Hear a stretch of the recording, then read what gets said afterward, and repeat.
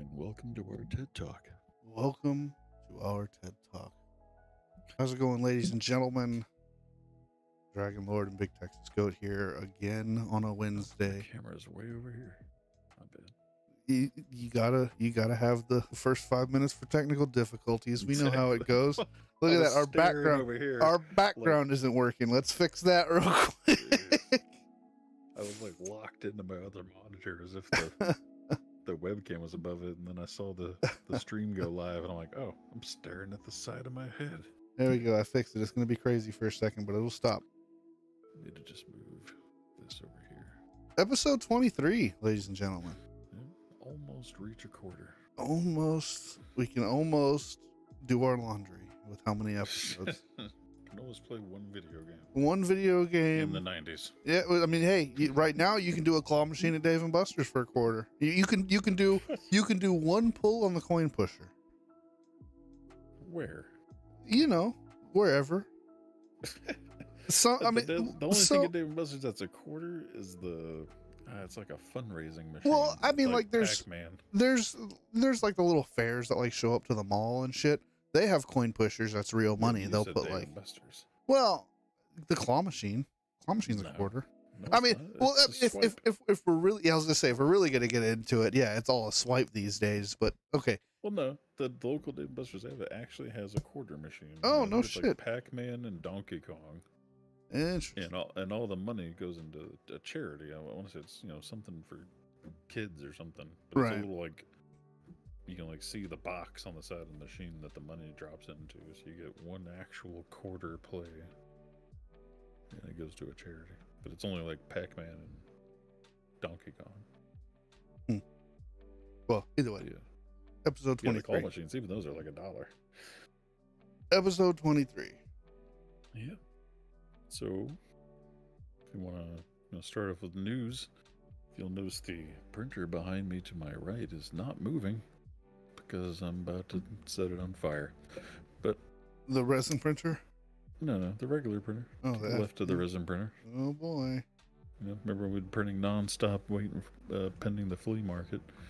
Well, I had the hot end issue that we discussed a little last week, I think, or was it the week before? But replaced the hot end because it finally got burnt out. Or no, I replaced it, and then the replacement was leaking out of the top of it, and I replaced that one. That's what we discussed last week. So I'd already replaced the hot end twice, and I put the new one on there and printed a few things. I then tried to do the trick of like melting two pieces of filament together Right. because I was halfway through a print but was about to run out of material. Mhm.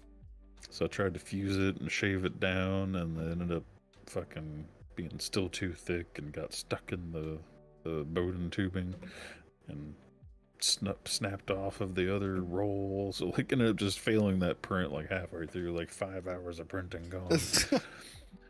And I was like, well, I was like, fuck me. So then I dug out the remaining old filament and fed it back in there, and well, then the fucking bed stopped heating up. And this printer, which, long before our talk show, had problems with the bed heating cable that plugs into the control box. For those that don't know, a lot of the older models use like aviation cabling. Mhm. It's like a 4-prong screw-on adapter type cable fitting, and the factory one had like burnt out and like melted the plastic around it. So I replaced it, but it was kind of ghetto. Soldered in the wires to it and then just kind of electrical taped around it, and so it doesn't actually screw on anymore. It just slides in. The screw on part isn't there. Right. But it's been working like that for like a year and a half. Just fine. Like, looks ghetto, works just fine. Until, like I said, all I did was like replace the filament and then go to start making a print. It wouldn't heat up anymore. I'm like, dang it, man. Like, I was like, all right, I was determined, like, I just need to completely redo that wiring and do it right this time. So I take the whole control box apart and realized why I didn't do it right last time, because there's like, I'd have to literally take apart like 30 wires to be able to do it. And some of them are small, some of them are big, and it's just like, man, like I am not a soldering expert when it comes to small wires like this. Like automotive soldering, sure, Yeah, but this kind of soldering, it's not my thing. it's tough. Yeah, I have specialized So, soldering irons for like oh, small I little do jobs too, like and I that. still suck at it. I bought a whole kit when I did that wire. That's the only reason I was able to solder it, but so I was like, man, I just really don't feel like messing with that. I was like, it looked like one of the pins is just loose. So I adjusted the pin, cleaned it all off, put it back on, hit start, boom, it's heating up again. I'm like, okay, good. Must have just been that weird pin. So printed an entire, here, I'll show off. Printed off an entire AA battery holder. Nice. So you store batteries in the top and they just roll down to the bottom. Came out really nice. I was actually impressed. It almost seemed like the cleaning and stuff I did and getting that wire on there properly almost made it print better. Yeah. So this one finishes. I immediately, peel it off, put new glue on. I'm like, all right, boom, let's make another one. Bed's not heating up again. Damn it, Jim. Like, what the shit? So I sat there and like fiddled around with the wire and the cable and just can't get it to heat back up anymore. And like, I don't know. Like, so I guess I need to take apart my whole shitty soldering job and see if the solder came loose or something. Yeah. But point is, now even my printer's dead too. That brings us to our newfound 3D printing friend. Yeah. So Yeah. I actually have a picture up right now. I'll announce this one. For those of you who may not know, we have a mascot. It's actually two. Oh, that's not two. what I meant. I mean, he did design it. Yeah. Well, we have two mascots. Buford Black, which is our pirate, and Blue, his alien pet dog. And for a long time now, we've had the idea of being able to 3D print this pet Blue, which has kind of been more of a mascot than Buford Black has been. Is his name Blue? Yeah, we decided on Blue. I remember this. BLEU, Blue. Buford Black and Blue. But we have a 3D model now, so we'll be 3D printing him shortly. Shout out to we our. don't have it just yet. Well, we don't have it just yet, but it's in the progress. I'm throwing up a picture right now. Boom, there he is. Very nice. You got the original to share for what he had to work with? I would have to find it. I'll send it to you. Yeah, send it to me. And then go ahead and send me a picture of Buford Black as well. But yeah, so we have a 3D rendering now of the cute little monster himself. Thanks and shout out to our friends over at KBL Creations for hooking us up with a really good deal on designing this model for us. We can't thank y'all enough. So yeah, that's pretty exciting. Pictures of Blue and Buford Black incoming here shortly. Yeah, copy and paste didn't want to work. What are we doing? Stop. There we go. Of course, I got to view it, and it's got all these like, do you want to test out this tool or this tool or this tool? No, Yeah. I just want to see the picture. I just want to look at it. There we go. There it is. There's the OG. Which I'd have to look up who created these for us here several years ago, but it was a Fiverr artist that did these for us. So we, completely own the rights to both of these guys, Buford and Blue. There we are. And then we're also going to own the rights to the Blue 3D model, of course. Yep. So there we go. That's what he had to work off of. But if you didn't know, there's our mascot, Mr. Buford Black and Blue themselves. It's Buford Regulator Black. Buford Regulator Black. And his pet alien Blue. Yeah, I think it was with the rum ship. You got that? Somewhere. I thought about putting it in the background, actually. I have one. I was trying to find like a better one.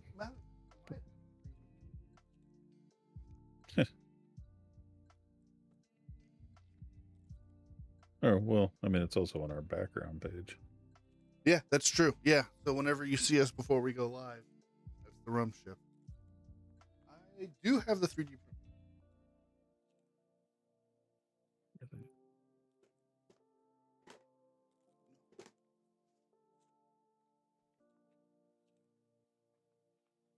Oh, there we go. There's the rum ship.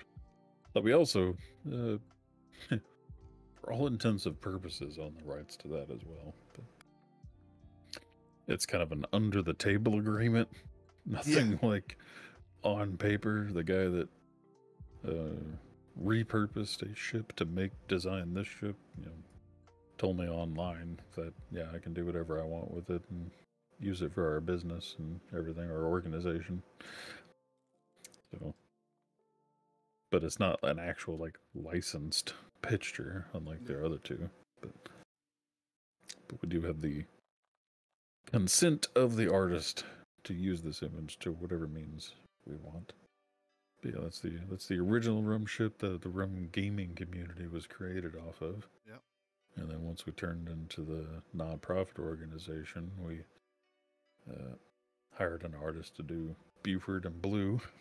And then just recently we hired KBL to turn Blue into a 3D model, because the long-term goal is to take that 3D model and get a mold made out of it that we can melt our 3D filament scraps into, to make custom little rum pets. And another cool thing we could do with it is I could take my excess resin from the dice making and just pour it into the mold every time. Yeah. And then eventually it'll be a full mold, and it'll be a bunch of different colors and patterns and all kinds of wickedness. It'll be kind of cool looking. It'll be weird, but hey, yeah, recycle, reuse, right? Yeah. Repurpose. Right. So, yeah, so same point as the KBL is a local 3D printing group, used to be in Houston, now they're in Bartlesville, which is a crazy coincidence since we're both in both places. Mm-hmm. They're the whole shebang though. Like, they have a 3D printing farm. He does 3D modeling. He does 3D printer repair. Like, everything. Dude knows his shit. And they only started, it was like June 2022. Yeah. Started off pretty much just like we are, but they wanted to make a business out of it. Mm-hmm. He started off with one printer that he made a trade for of an old video card with his uncle. Yeah. One printer because he was curious. Designed his first custom model, and then everybody wanted that model.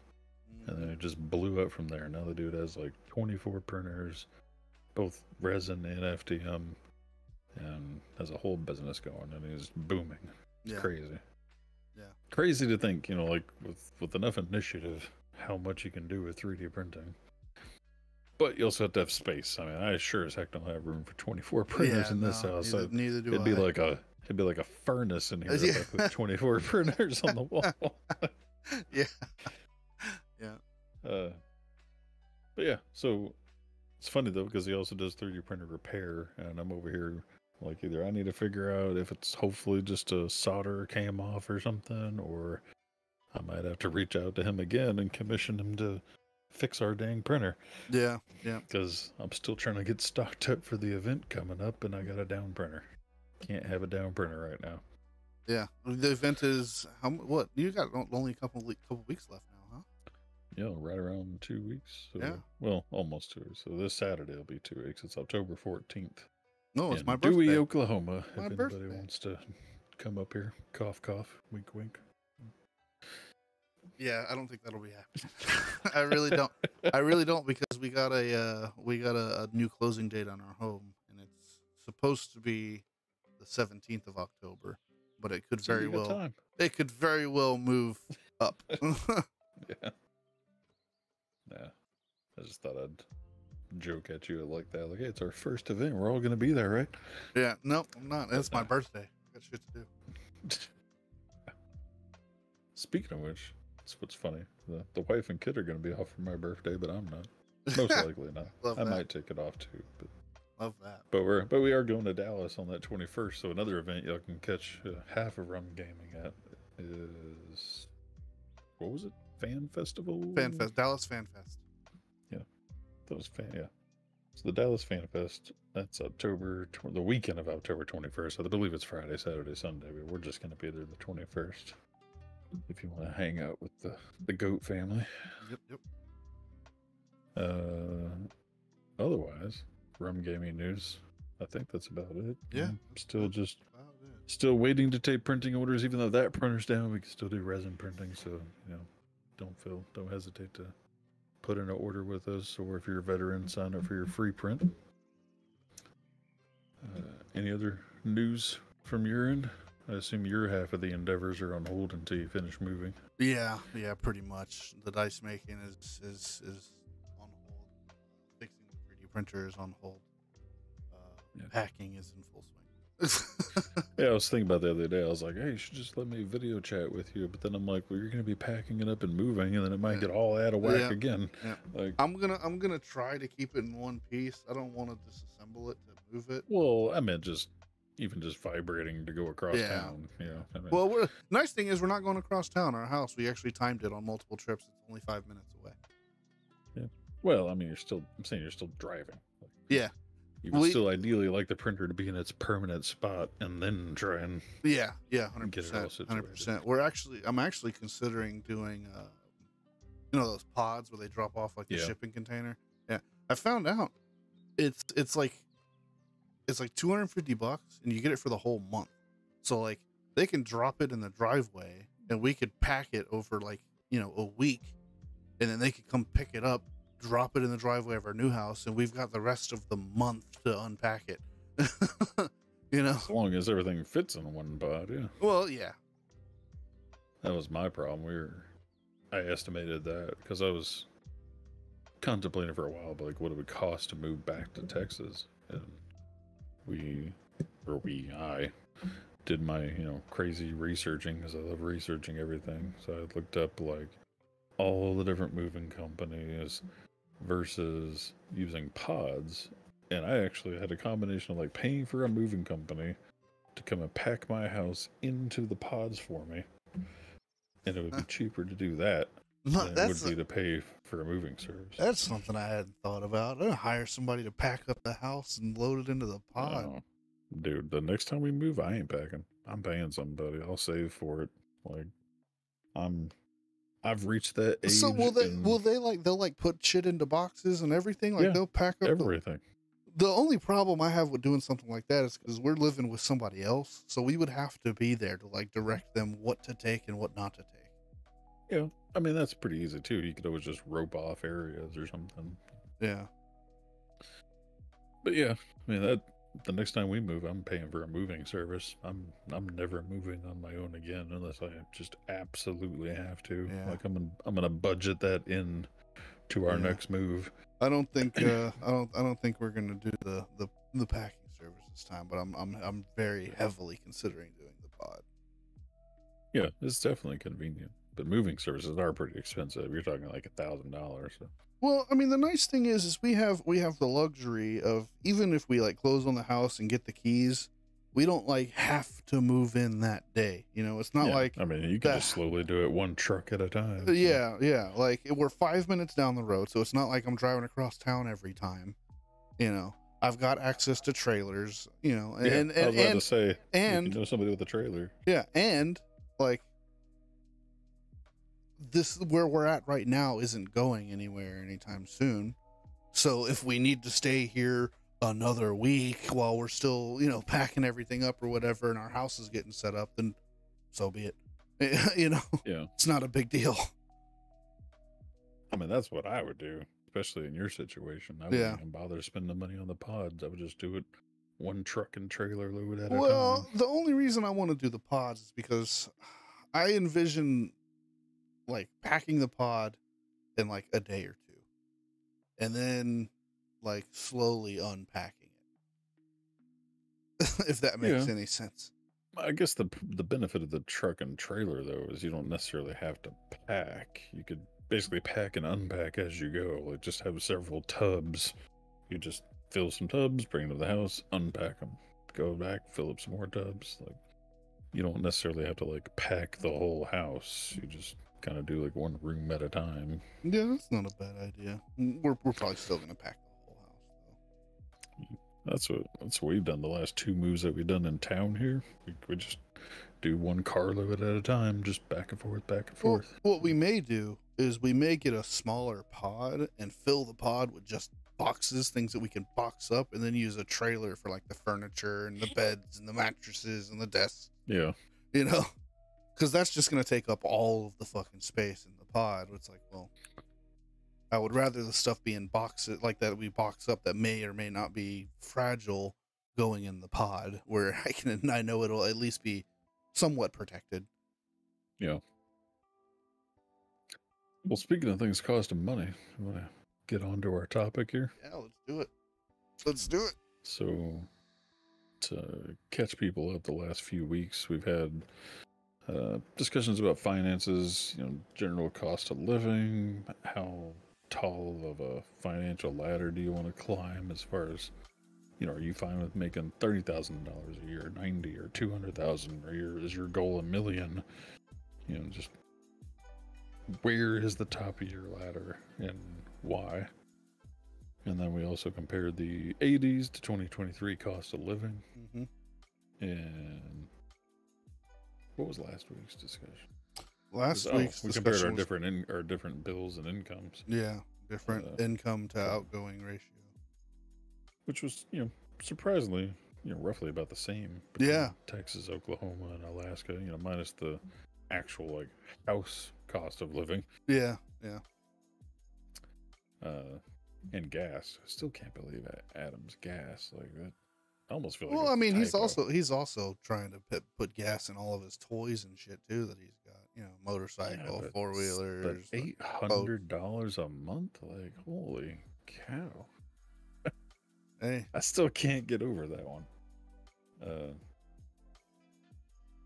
Yeah, and then before that we had Peter as a guest, just kind of talking about general finances. I don't think we even touched a topic that one. Yeah, we kind of just rambled on, learned a little bit about real estate and whatnot. Yeah, and then we had Scriv on for another episode where we talked. I think it was just about settling. Was he on the settling stream? He was either on the settling stream or he was on the. I don't know. I can't remember which one he was on, but we've been on this particular topic for a good amount of time now. Yeah, and to the point that this one may or may not be the last one, depending on whether we can get through everything. But today we wanted to talk about where would your, not necessarily the top of the ladder, but what's a good top of the ladder to be at where you were living a pretty cush, pretty comfortable, loose life, nothing crazy. You're not driving Lamborghinis and eating at Hell's Kitchen every Friday night. Right. But sorry, I was trying to get the stream pulled up on another device and post Big that. Texas Goat, the 60-month. So how I proposed the question was if some wealthy benefactor was to give you a monthly allotment to let you live this cush, comfortable life, but not extravagant life. And the only stipulation is you have to keep working your normal 40-hour job, putting forth 110% effort at your job, or the allotments will stop. And this has to be your normal job, like the same progression you would make if you weren't getting this. Yeah, it's not like you're going to take, $300,000 a year and go get a job flipping burgers at McDonald's. Or less. You're not going to be the librarian or the, the Walmart door greeter or something. You got to actually put forth the normal job, per se, quote unquote normal. And somebody will make up the difference from your job to whatever your cap is that would let you live this comfortable lifestyle. Yeah. Now, this is the combined household income, though. So we're trying to determine what would that be. Yeah. And we briefly discussed that, or brought it up several times throughout these streams about I feel like there is a cap where you stop increasing your quality of life. For those of us that started off poor or middle class and advanced our way up, you can always look at food items. We started off eating ramen, spaghetti, and complete meals, and Yeah. bread sandwiches. Yeah. Well, bread. I meant to bring that up. There's a TikTok about just 3 pieces of bread. Yeah. Bread to make sandwich. a bread sandwich. Yeah. No, I mean, I remember getting like ranch dressing and saltines. That was like a snack. Yeah, yeah. Like, When your snacks are whatever scraps you have in the house instead of like an actual bag of chips. Shredded cheese and some tortilla chips. Microwave them. There's nachos. Yeah. Shit. But yeah, so for those of us, we can gauge it by food. We go from that to actually having hamburger helper to actually having pork chops and steak and sides, and to maybe you're eating out a little bit more. Yeah. Your food margin keeps going up and up and up, as well as your toys and things like that. I've personally have gone from budget computers that can barely play my games to a full-blown gaming PC with dual monitors and so on and so on. And so certain lifestyle things have increased, but others haven't. There's certain things that I'm just content with, to the point that I feel like there is a pretty low cap for me personally, that I could live a nice comfortable life, not have to worry about much, but not be crazy. Whereas you and Peter are more along the sides of like, no, the more I make, just the more I'm gonna spend, basically. Yeah, like, I'm gonna keep going up. I'm gonna be only eating filet mignon wagyu beef. Never touch hamburger helper again. I mean, I think I'm gonna hire a personal chef. No, fuck that. I want to cook my own food. I just want to use the nicest ingredients, man. Yeah. No, I mean, it's weird because could I, in the job that I'm at right now, in the combined household income that we're at right now, slightly change my lifestyle? I could probably live comfortably, but I'm just not wired that way. Like, even what I'm making the most money I've ever made in my entire life right now, and I still don't feel like I'm making nearly enough for what I want. Yeah. And that, it's like you said, though, it's because, like you just said, you're a little too loose with your money. If you tighten things up, you'd be fine. But you want to not have to tighten up. You want to continue to be loose and have extra money. Yeah, I want to be able to swipe my card and not really worry about if it's going to go through or not. Yeah. I mean, I never have to worry about it. All the way up until the day before I get paid again. Like, like, I want to be able to worry about that. I want to be able to get paid again and still have like $1,000 in the bank. See, and that's the thing. So because we do run a pretty tight ship, we are at that point right now. Yeah. So whenever I don't have my goddamn house falling apart or some other crazy, stupid scenario going on, we are at that point. We kind of have a floating, either several hundred all the way up to 1,000, depending on what we've been doing. So I have a nice bubble that I try and keep in the checking account for that reason. Because like I said, I enjoy that feeling of not having to worry about it.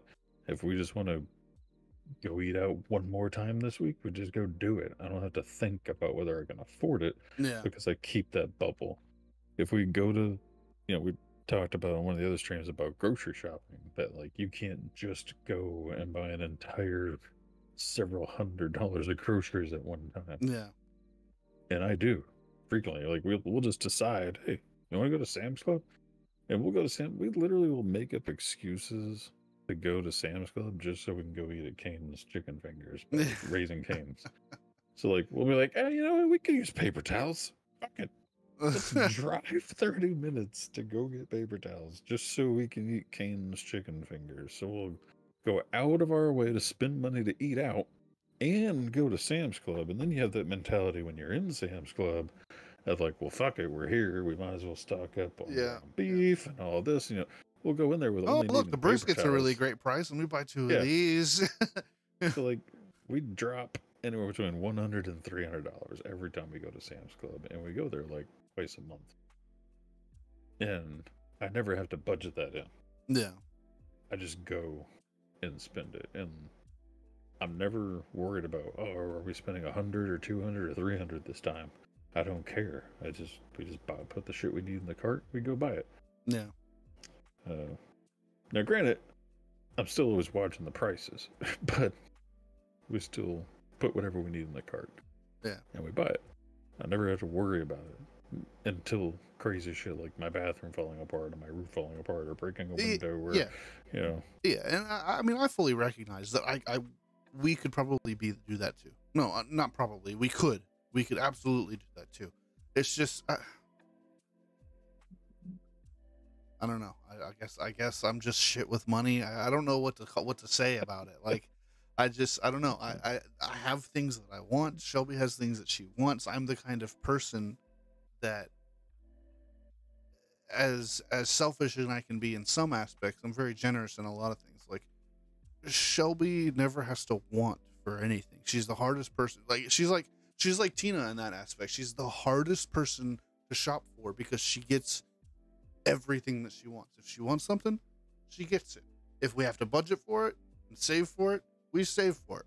Like, well, see, that's where my budgeting comes in. All the things that are wants, outside the grocery store, we plan for those. Like, yeah.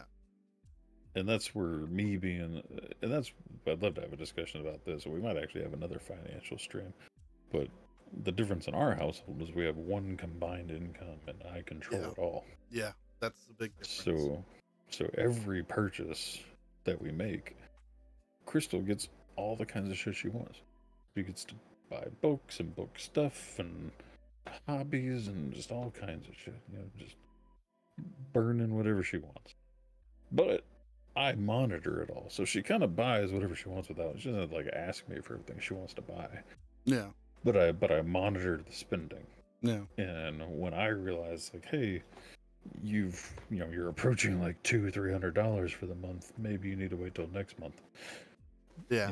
So I just monitor it and advise, basically. So she gets to buy whatever she wants, and I monitor it to make sure she's not going crazy. And she tries to monitor herself, to be like, hey, again, that's just that kind of self-control, Yeah. Yeah. Where it's like, well, I've already spent $200 today, or this month, let's wait till next month and then I'll buy some more shit. Yeah, I mean, I think a lot of where my particular financial strain, because I mean that's an interesting point that we hadn't really touched on at all, is the huge difference between the way both of our finances are handled. Y'all are joint. Me and Shelby, our money is separate. We don't have a joint bank account, and we don't plan to have a joint bank account. But I think where the financial strain for me comes from is I have the mentality is like I'm the husband. I have to provide. Like, it's my responsibility to put food on the table and pay the bills. So I pay all the bills.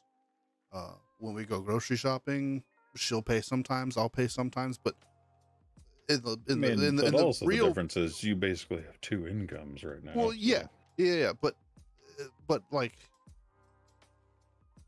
her income goes to pay like just her specific bills, like her car note and her student loans and whatever other things that she might have, like the credit card or whatever.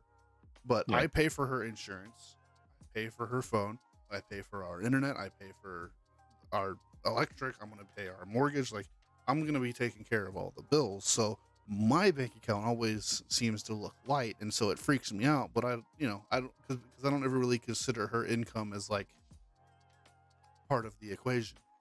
Yeah. Right. So realistically, most of her income is semi-disposable that I don't even like think about.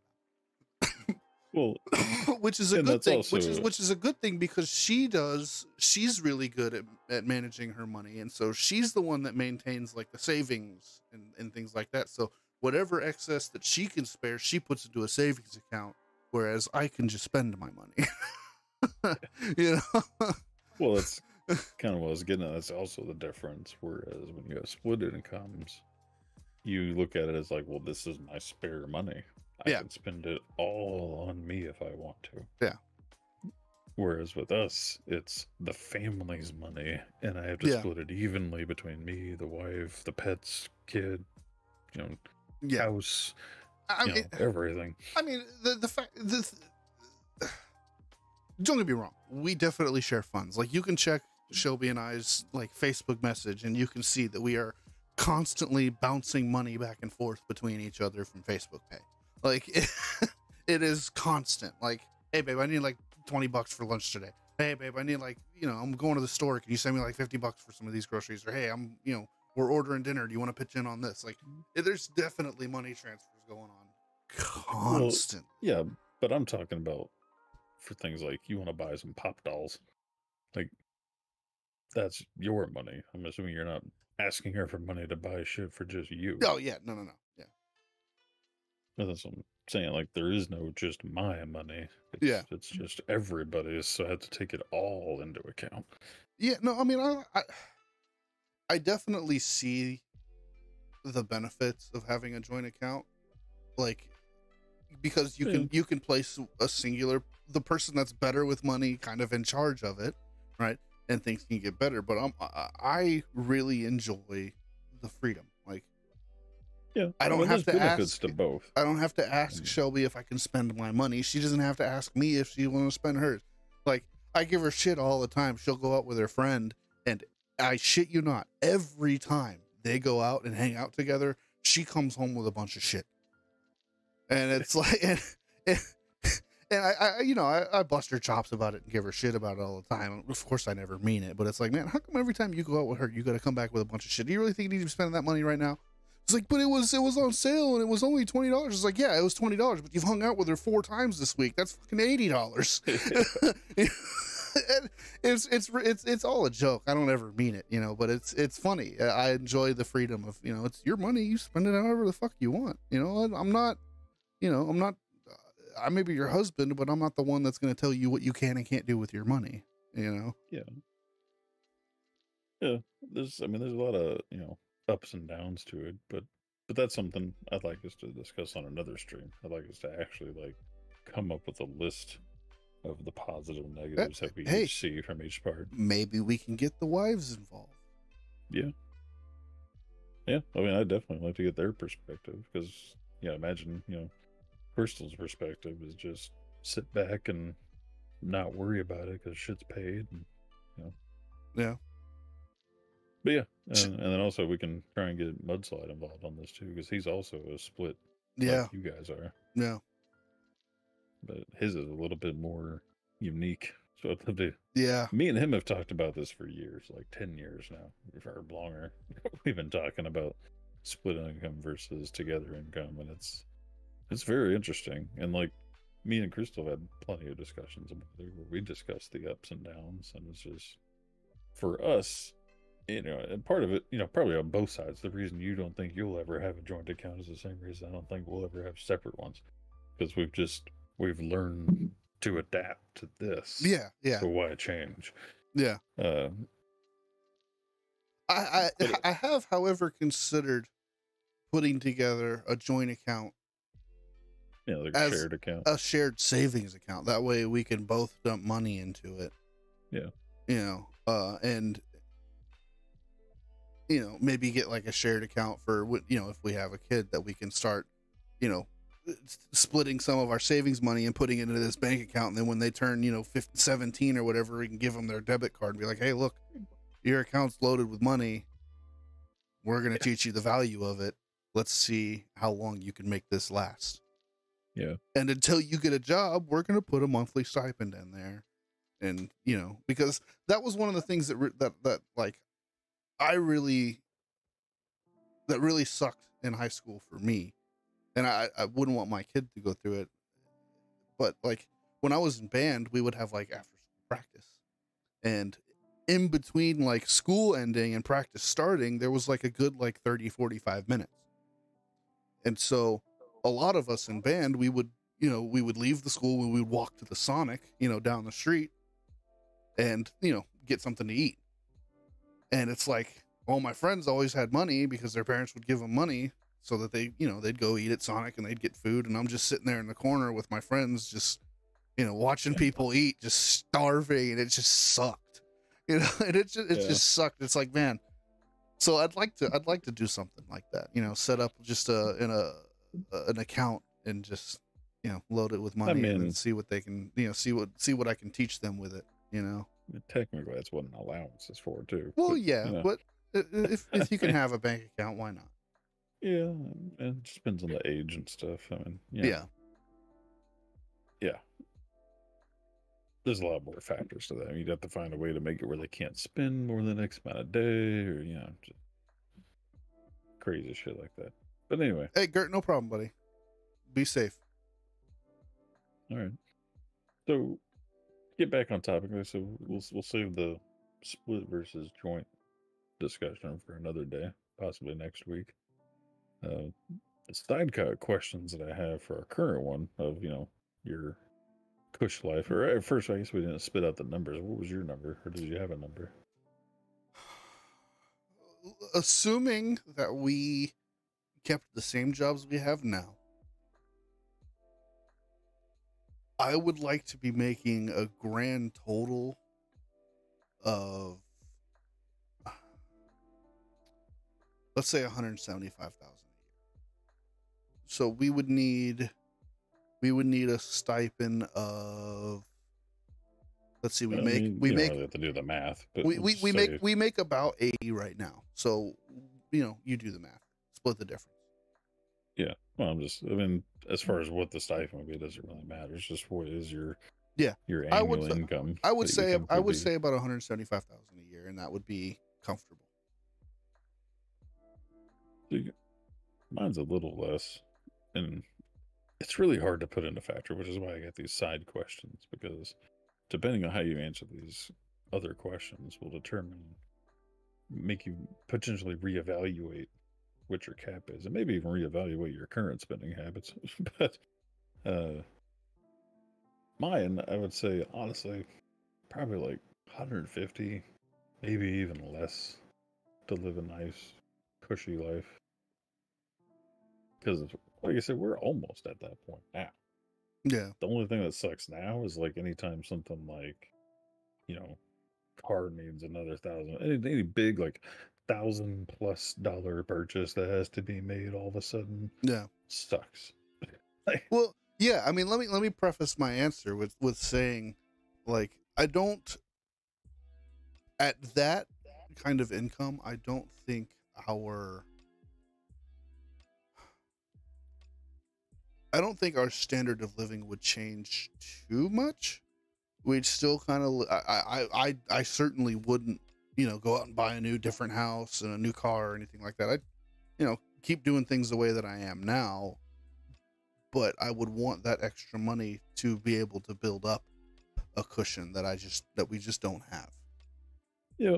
And I honestly thought about putting into the stipulation where it's like, you're also not trying to set a number that's going to give you $1 million savings account when you retire. Yeah. No. So, because like, yeah, technically I could live the same life I'm living now, make mine 175,000 and put no, I mean 100,000 into savings every we would definitely spend some money.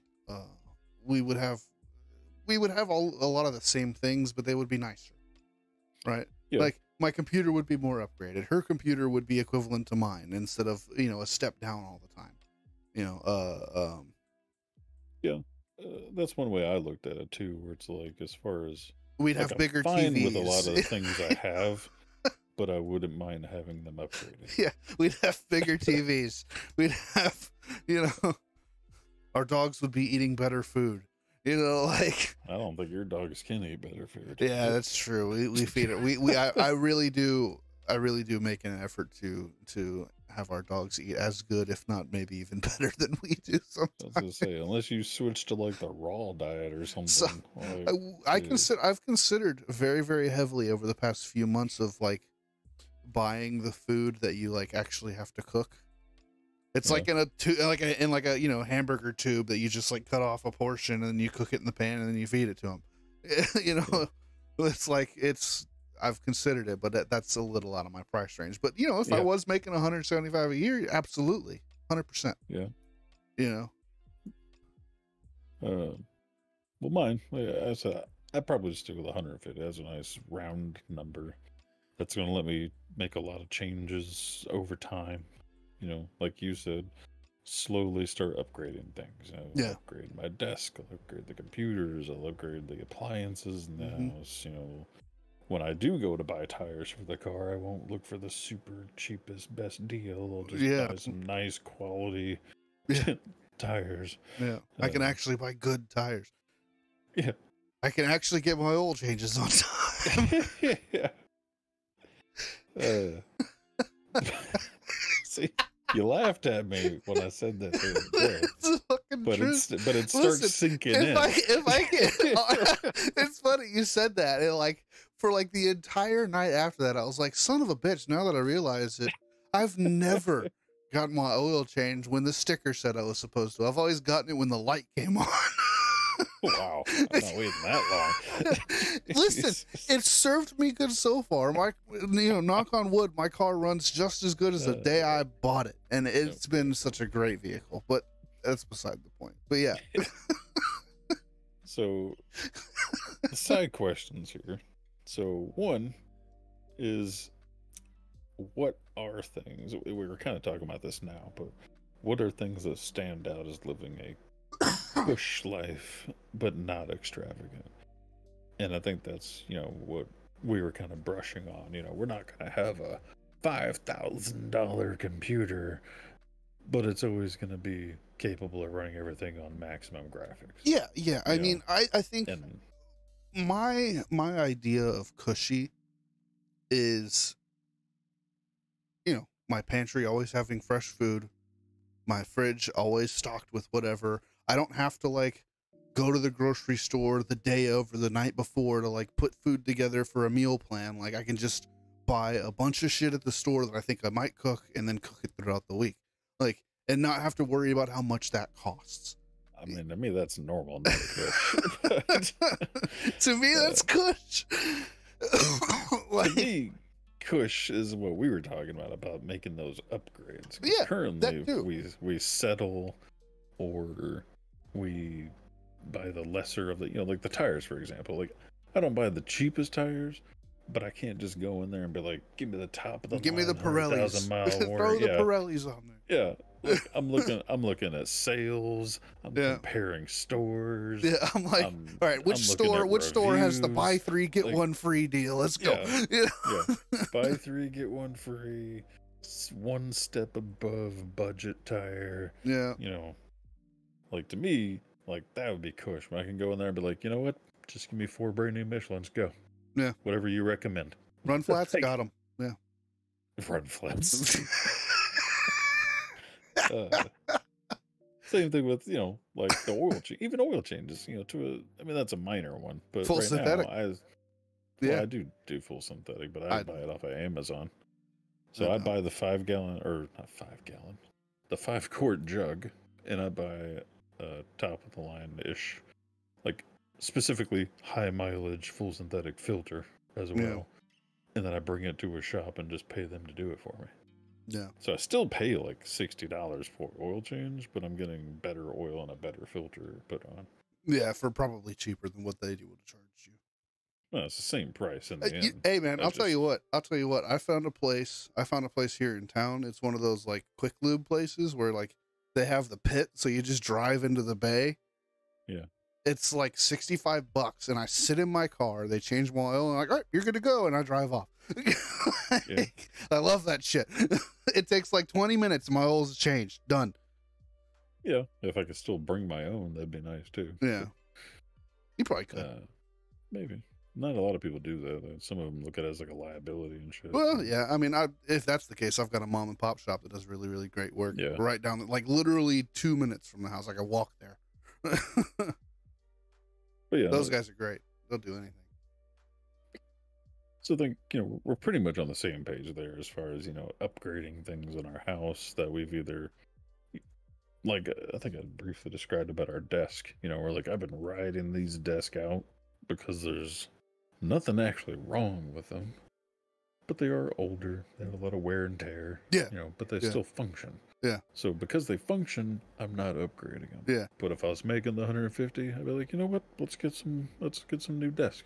Yeah. But like again, if I'm not going to go buy $1,000 electronic raising up and down. No, like desk if I'm making 175, I'm gonna find a desk that I'm gonna, you know, I would design my office to have an aesthetic that I would like, and build the, you know, the furniture to match it. So, you know, if I have to spend a little extra money on the you know, the specific wood color of desk that I want, then so be it. You know, I've got the money. Now I'm just buying like the cheapest gaming desk that fits my needs that I can find on Amazon, you know. Yeah. Well, it's just little things like that that I think the quality of product that you buy would change, as well as you might not ride it till it breaks, or in your case, you might not wait till the dang oil light comes on before you get your fucking oil changed. It's like the I worst mechanic ever. I would still have the same shit. It would just be better versions of it. Yeah, and you might not ride it till it dies. Yeah, exactly. So, like, and another like minor example for us at least, like we have one of those stove or ovens that's built into the wall. Okay. And the one that's in our house is the one that was put there like when this house was built in 1990. Mm-hmm. So it's old. The little clock and timers on it don't even work anymore. But the oven works. And once since I've been here, I've had to replace the heating element on it. But it is an old, you know, I don't know, how many years is that? Almost 40 years old. So Yeah. like 37-year-old oven that the dials don't even work on. So it's like, you know, I feel like if I was making that nice cush money, that'd be one of my cush changes, you know, to just finally get an upgraded version of that oven. Yeah. You know, little things like that. Or things, you know, I might look for less sales than I currently do. Like our current refrigerator I got because it was somebody had bought it and paid for Lowe's to deliver it, and the delivery people damaged it with like a scratch, like a couple scratches on the refrigerator, so the guy refused it and got a new one. Mm-hmm. So then they put the one with scratches back on the floor for a discount. Give me that one. Yeah, and I went in there and, like, you know me, I'm researching everything. I cross-reference other versions and models and sales going on at like Home Depots and stuff, and I went to the manager and I was like, look, I know you're trying to get rid of this fridge. How about you get rid of it for this much? Yeah. Like, hustled the guy down to even cheaper than what he had it listed for. Yeah. And it's like, yeah, I got this brand new top of the line Samsung refrigerator, and it's got a couple scratches on it. So what? But I look at it like it's gonna get scratches eventually anyway. Yeah, and it's like a couple of scratches on it doesn't affect the function of the fucking refrigerator. Yeah. But if I'm making 175,000, it's like, you know what? I'm gonna get a new fridge. So you got a scratch on it. I don't like it. I'm not looking for the scratch fridge. If I'm matter of fact, give me the one that's got the touch screen on it. Yeah. You're gonna upgrade your life. See? Yeah. Instead of looking for the scratched and dented refrigerator. Yeah. Like, to me, that's the cush life. Is no longer looking for the dented product. You're getting no longer going to the discount shelf. Yeah. But now, speaking of some of these lower points, that's the other side topic, is what are some low points financially that you've been at, that you've been in that moment dealing with that situation, whatever it is, and you thought to yourself, like, man, you know, I really hope I don't have to continue to do this thing or live this way for much longer. Like, or, you know, I can't wait until we're not doing this. Yeah, I mean, that actually wasn't that long ago for me. Good night. Hey, tell her I said happy birthday, by the way. I missed this her birthday. Stranger on the screen says happy birthday. Happy birthday. It's not my birthday, but thanks. Jeez. Oh, she's gone. All right, we scared her off good. But yeah, no, I mean that moment actually wasn't too long ago for us. It was about 3 years ago now. Just say thank you.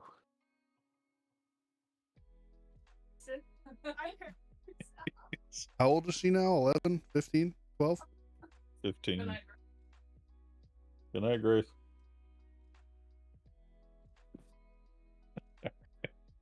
So anyway, you said recently? That Yeah, wasn't recently. About just recently? Yeah, about 3 years ago. Oh, well, that's 3 years ago. To me, that's that's pretty recent. But yeah, I mean, we were me and Shelby and I were living in the apartment. It was just at the end of COVID. I didn't really have a job. We were living off of my BAH from me going to school. Like that was how bad it was. Like I felt like I had to go to school to like pay the bills. Yeah. So I picked something that I figured would make me some good money in the future. Not necessarily something that I was like super into and really wanted to do, but I was like, you know what, this is a really advantageous field to go into. Let me learn as much as I can about it. And so, it was kind of a win-win. It helped pay the bills and I learned a new skill out of it. But it's like, man, if it hadn't have been for that, we may not have been able to pay for the apartment. And then, thank God for, her dad letting us, move into the house and, the circumstances that allowed that, the stars just kind of aligned at that point, and really, really pulled us out of a bad spot. But yeah, I mean, to look back on it and from like where we are now, it's pretty insane. It's really crazy. Like this whole house hunting thing is really kind of put into perspective because like when we got the apartment, I thought the rent for the apartment was going to be a lot and hard to swallow, and it wasn't at first. It was okay, and then because I was making decent money, and and then COVID hit and that all went away, and it was like, God, that's so hard. This is so hard, so much. And now looking at what my mortgage payment is probably going to be, it's like, fuck, that's easy. I could do that all day. Yeah, but you better not get fired, huh? Yeah. Yeah, no kidding, right? Better not be another COVID. Yeah. Well, I guess you'd be fine because you're working from home. I am working from home. That's right. And the nice thing about my industry is most of my company would be able to work remotely. They did. They worked all through COVID. Well, for me, we've had several points, but I've also been around 10 years longer than you. Yeah. So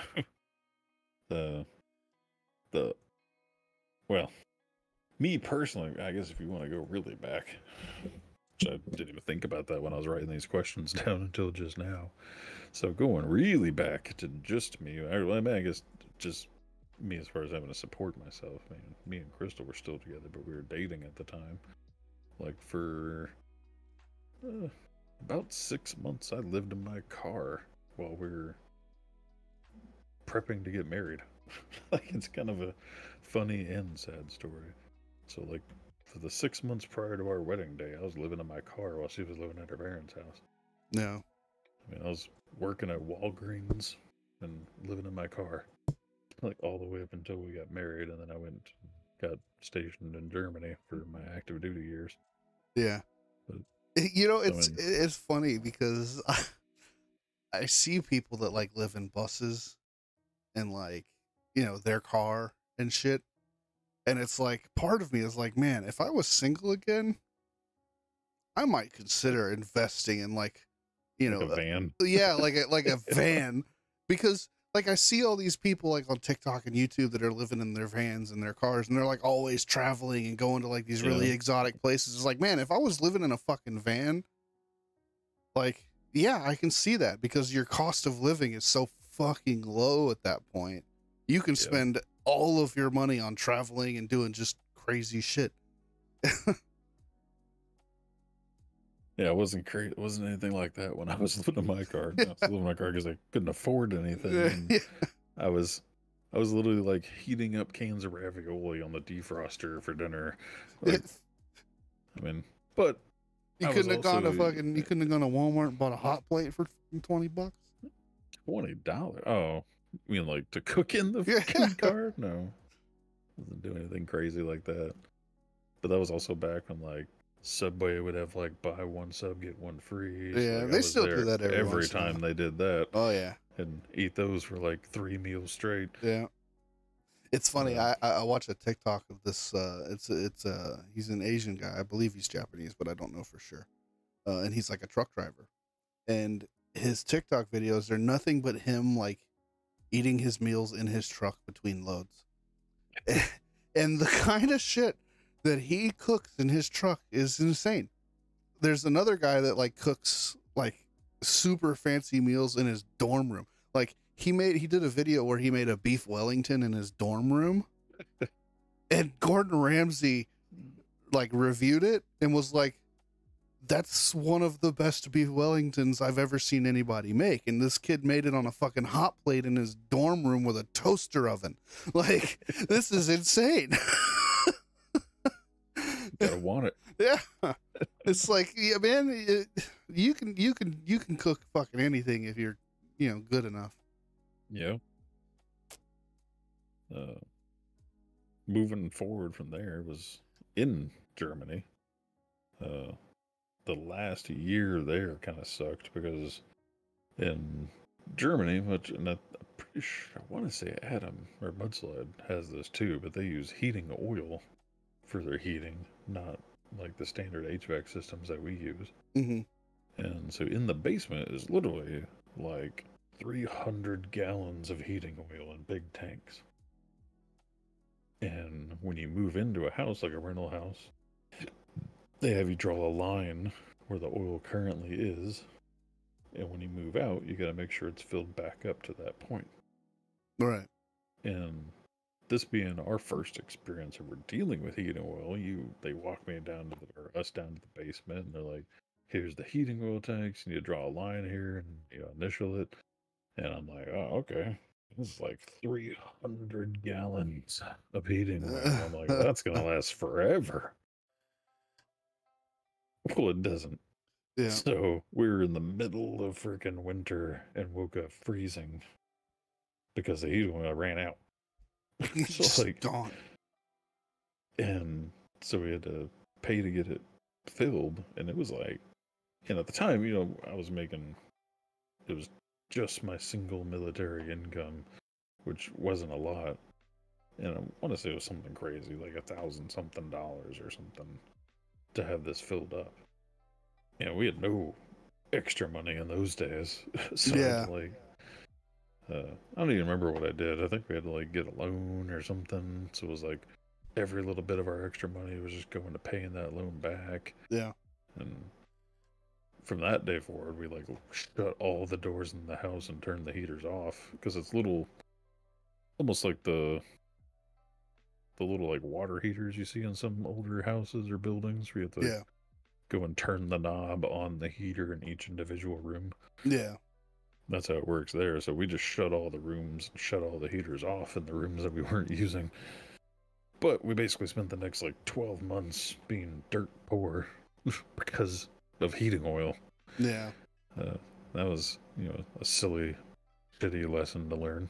Yeah. That was also part of the reason why we had to get rid of our pets before we moved to Hawaii. So we had 2 cats and a dog. And then going to Hawaii, they have a mandatory quarantine of 30 days. Unless you get this certain shot or test done prior to coming there. And then you can, so like in theory, in Germany, we could like got this shot 30 days prior to going and then just have our pet tested at the end of it. Yeah. And been fine. But if you go to Hawaii with a pet that hasn't had that shot, they have to get the shot and then sit in quarantine at a kennel for 30 days. Right. So we were going to have to pay for the shipping of our 3 pets, plus this test, plus 30 days of kenneling for 3 pets. And there was just no way we could afford it. We just spent the last year living paycheck to paycheck because of the heating oil. And then all of a sudden you're like, oh, by the way, you need to pay for kenneling for 3 pets for 30 days. Yeah, which is, I can tell you from experience, expensive. Yeah. So that was kind of the end of that shitty point in our lives. We spent a year living paycheck to paycheck and then had to find new homes for all three of our pets we've had for the last 3 years. Yeah, that's rough. This is the kick you when you down, right? Yeah, basically. And then, fast forward again, like 10 more years, get out of the military, move to Houston, start working at Sears. Sears went to shit, and then we move up to Bartlesville. Well, moving up here, we started off at like the bottom of the bottom. We're living in like a slumlord 900 square foot house with bugs. Like we literally had to bomb the place before we could move in. Yeah. Lived there for a year, and like that entire year was just Stacking living in this money. like was what? Stacking money? No. No? Like, Oh, shit. we lived there. That was me like bouncing around from one bullshit like $9 an hour job to another. Well, the wife was, I don't remember what she was doing. I think she was working at the casino at the time. So she was doing like 4 a.m. shift work at the casino. Yeah. I'm doing these bullshit like $8-9 an hour jobs here and there. We're living in this bug infested fucking shithole with window units and a central heater. It's like a heater in the middle of the house that's supposed to heat the entire house. And that's going back to those times like living off of nothing but complete meals and spaghetti and bread sandwiches. Like that was our life for a year, just garbage. But it was all we could do while we were getting our life started up here. Yeah. And like that's where I look at as our starting point, because that's where we went from that to fast forward 10 years, and now combined we've doubled our income since we started, and doubled our house square footage and quality of house. Yeah, I mean, Shelby's income has been exponentially increasing throughout the years. She gets like 2 or 3 raises a year. Me, on the other hand, I've doubled my income in the last 3 years. More than. So that's a pretty interesting thing to think about. It was like a 10-year process for you. Yeah. And it was like a 3-year process for me. Well, I mean, more so like a year and a half, because I was making almost double at my previous job. And then now that I have this one, I'm making even more than that. Yeah. And mine could have been similar, but so the flip side of our household versus yours was you had Shelby with the steady, never going to change job. She's going to work there for the rest of her life. Yeah. While you had the ability to bounce around.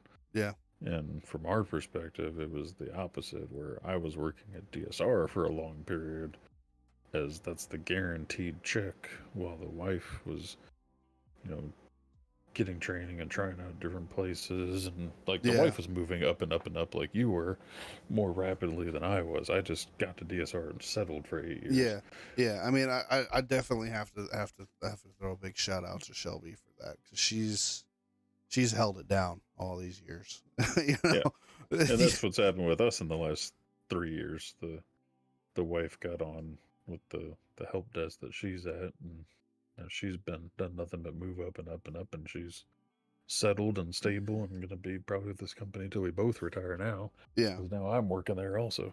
Yeah. So once she was in a stable position, then I started bouncing around, and I went to the post office and back to DSR, and now I'm at her company. And now we feel like we're both at our, permanent career location. Yeah. I don't know, man. The idea of working at a singular place for 10 years just doesn't seem something feasible to me. Like, I love this job. I loved my last job. I could have seen myself doing this job and my last job for a very extended amount of time. But, time and time again, I say that, and, a year and a half happens. Yeah. year and a half down the road, I'm off to something different, And I don't know what that is. Maybe it's just because I'm the kind of person that strives to be a jack of all trades, master of none. I'm constantly, you know, wanting to learn new things and try different stuff and do different things and have all these different skills in my back pocket, you know.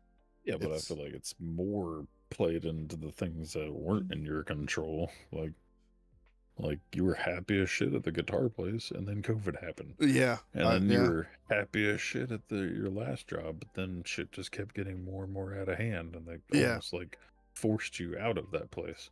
Yeah, like had things, you know, had COVID not happened, fuck, you might still be selling guitars and running the store right now. Yeah, had your the last funny company thing, not had all kinds of foolery going on, you might have been the owner in a couple of years. Yeah, I mean, I know for a fact because someone told me, but had COVID not happened, I would have ended up the customer service manager at that Guitar Center.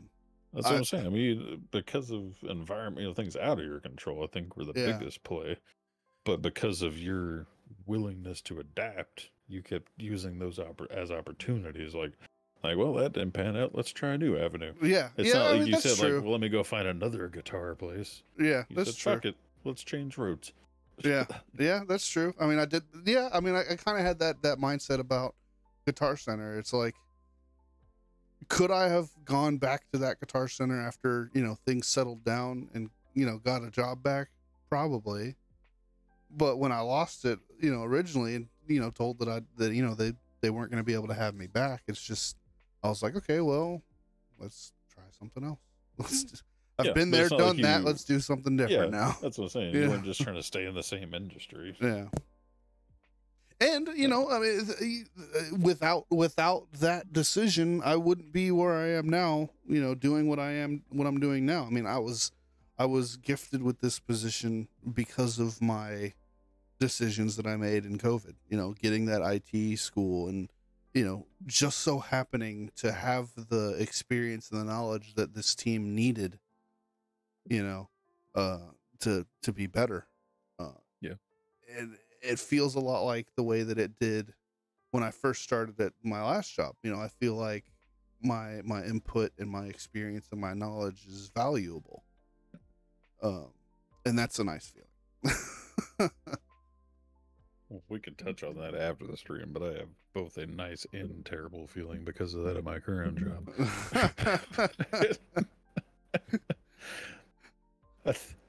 So, well, the short is just to not leave everybody hanging is I've only been at this position for 2 months now, and probably on almost a daily basis, I feel like there's at least anywhere between 1 hour of the day and 4 hours of the day that I honestly don't even know what the hell I'm doing. Yeah. And yet, I'm being asked to train people in like 2 weeks. Yeah.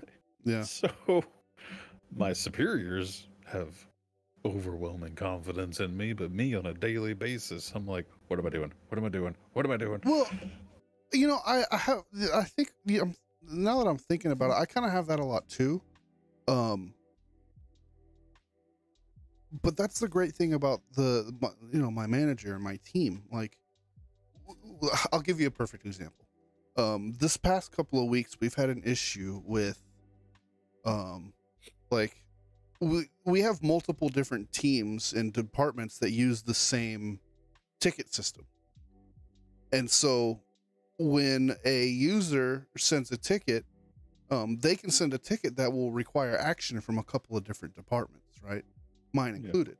And so we were having an issue where we would have these multiple different departments involved in a ticket, and responses to one department wasn't being seen because it wasn't going to their you know, section of the ticketing system. It was only going to the other one. And one of the reasons why they put me into the position was to solve that issue and to fix these problems and to automate things in this system that they didn't have the in-house knowledge to do before. Because I came to the table, you know, telling them, hey, I know this system really well. I can help y'all make this more efficient. And they leaned on that. And now we're having this issue and I'm pulling my hair out trying to fix it and I can't fix it. Right. Well, that's a little different. Well, when you have a problem you can't figure out. Right. But let me finish. Right. So there ends up being an email being shot out from my manager to my boss's boss, which is the guy who, you know, invited me to the position to begin with, saying like, look, this is messed up. Like, we need to figure something out. Like, you can't just keep sitting on this.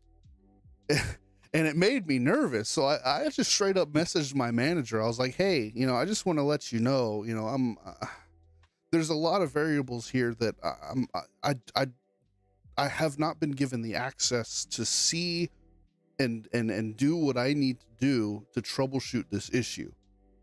And quite frankly, I'm a little frustrated because of that. And I feel like I'm being seen as incompetent, or I don't know as much as I say I do. And I don't want that to be the case, you know? And she was like, no, that's not an issue at all. Like, we don't see it that way at all. We understand that you don't have everything that you need, and we can't give you everything that you need. So we need to figure this out. And I'm like, okay, I just want you to know, like, I'm not, you know, I'm not telling you I can do things that I can't do. It's just, I don't have the resources, you know, like if I had the resources, I could easily fix the problem. I don't have the resources. Well, it's kind of the similar boat I'm in. I just haven't. The problem is I'm not being asked to fix it. Yeah. Well, that's the problem in my boat is I see there's a problem. They know there's a problem. I've said, hey, y'all know this is a problem, right? And they're like, yep. And I'm like, so are you gonna fix it? It's like I'm just stuck in that awkward moment where I'm like, this is problem. Nobody seems to really give a shit. Like, yeah, I mean, that's mostly it's my efficiency problem where like I can't stand things not being efficient. Yeah. And they have a lot of things that just the senior technicians know how to do it. It's just autopilot. And it's not documented anywhere. Yeah. Or they have no problem just forwarding it on to somebody else or another team, like passing the buck basically. Yeah. And the problem is, again, with the efficiency, I know the turnaround rate of those other teams of how long it's going to take them to get to it. And because of which, I'm like, well, if we just figured it out, I wouldn't have to forward it to somebody else to figure it out. We could just fix the damn problem. So, yeah. You know, from the customer service perspective and efficiency perspective, it drives me crazy because it's kind of like you were saying, I don't have the access to the things to figure out the solution myself. Yeah. My only position is just to forward it to the people that can, but the people that can are so far behind, it's not getting done. Yeah. And I'm like, it's one of the things that it makes me not want to train anybody, because if I'm training anybody that's like me and wants answers to every question, I'm going to be like, I don't know. I don't know. Yeah. Yeah. I definitely am a big fan of the organization, like, behind how my department is run. Like, for the first time in a long time, I have a job where my expectations are very precisely and very clearly laid out in front of me.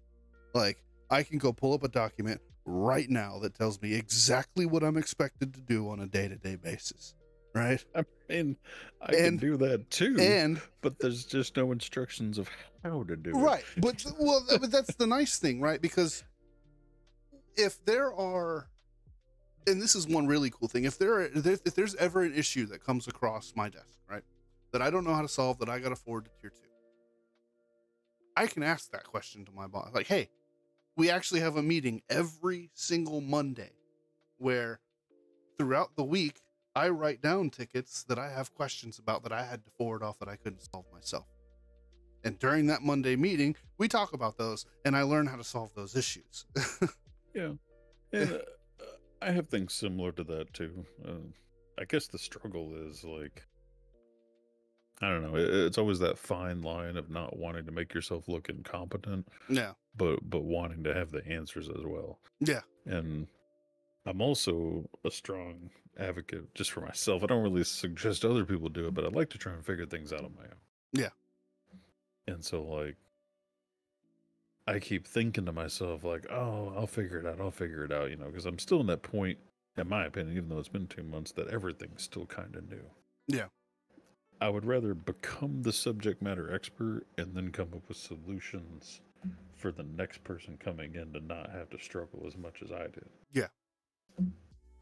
And I would rather try and figure it out instead of getting somebody to tell me so then I can turn around and then get it fixed. Yeah. What kind of scares me about my position right now is them bringing me onto the team was resulted in a complete like restructure of the team. So they brought me in and decided that it was best that they completely overhaul how the team works. And so instead of all of the admins doing all of the tickets, now it's a level based system. You have level 1 support, you have level 2, and then you have people that do other things outside of that. Yeah.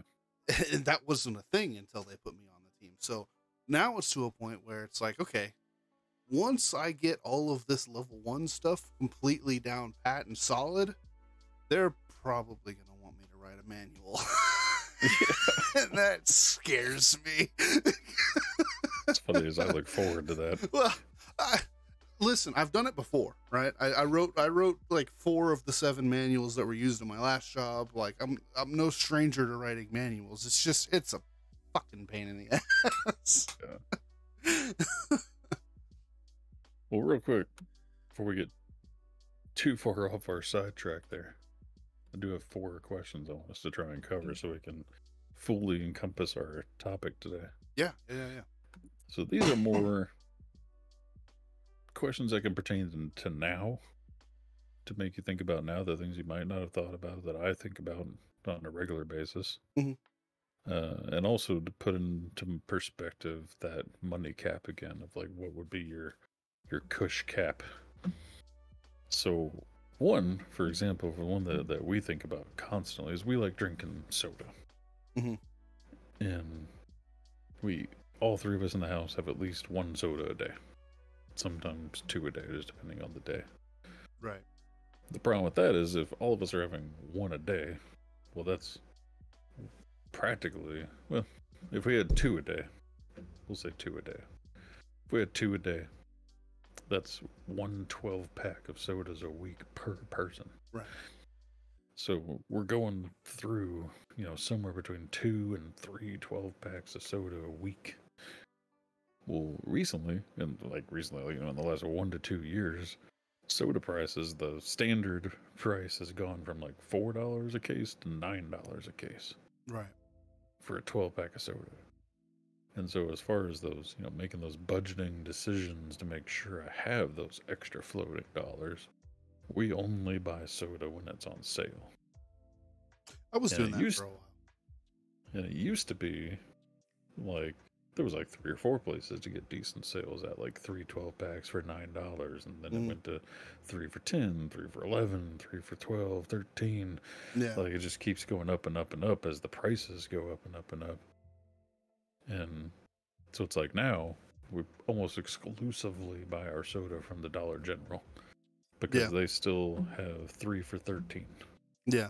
Whereas like the best thing the grocery store offers me is like 3 for 15 or 3 for 16, or they try and get you with like buy 2 get 1 free, but when they're $9 a piece, that's 3 for 18. Yeah. Yeah. Well, it's funny because I was doing that for a long time too. Except we would buy. I don't give a fuck what anybody says, but we would buy Kroger brand because Kroger brand was always on sale and it was always cheaper. And Kroger brand the difference. Tastes you have just like the regular. It doesn't matter. They taste exactly the fucking same. Well, 2 stipulations of that. One, we don't have things like Kroger and H-E-B. Yeah, fair. So that doesn't mean there's not off-brands. There are. We have what's called Best Choice, but the Best Choice brand at the moment only has 1 zero product. Yeah. They have 0 cola. Yeah. That's it. So I have no other sugar-free options. Kroger's got a sugar-free option of every single flavor they offer. Yeah. Grape, Well, orange, so does, like, vanilla, fucking whatever you want. They got a sugar-free version of it. So my next option would be Walmart, which they have the. Great value. Is it great value? Well, I was thinking. I don't know if it actually said great value on the sodas, but they have like the Dr. Thunder. Yeah, the doctor. Yeah, the all Mr. that. K or whatever the fuck. Yeah, but I don't know if it's actually best value brand, or great value brand. But anyway, yeah, you have those options too. But again, there's no zero options. There's no zero Dr. Thunder. There's no zero Dr. Lightning or whatever the Mountain Dew is. Yeah. Again, there's no zero options. So for our household that exclusively drinks zero sodas, I have to get name brand zero sodas. Man, I'll tell you what I've been doing recently, and it saved us a good chunk of change. I've been buying, like, every couple of weeks I'll buy, like, bottled water, big bottle of Avion, right? Because I like good water. Every once in a while I'll spend a couple of extra dollars on the nice water, but I'll keep the bottle and I'll fill it up, and then I'll use like the little water bottle packets, like flavor packets. Yeah. And you can get those in fucking any flavor. Like Sunkist makes a flavor. It tastes just like the fucking soda, except it's not fizzy. Yeah, and like, we do that too. And I drink almost exclusively that. We've gone through phases where we buy like the Mios. We'll buy like 6 different Mio flavors. We also have is there 2 or 3 gallon spigot pitcher in the fridge. Yeah. And we'll make 3 gallons of Crystal Light lemonade and all those different flavors. I mean, we do that too, but we also like to have soda. So yeah. And so the question there is, at what point are you not looking for sales on soda? At what point do you just, on your regular grocery trip outing, you just grab your sodas, whatever the fuck price they are? Yeah, I mean, I pretty much stopped drinking soda just because of how expensive it started to get. I mean, honestly, we're kind of at that point. Like, at the moment, Dollar General's the only one that's keeping it lower. That's why I started doing the little flavor water things anyway, because you can go to Dollar General and they have the entire like boxes for like $1 a pop.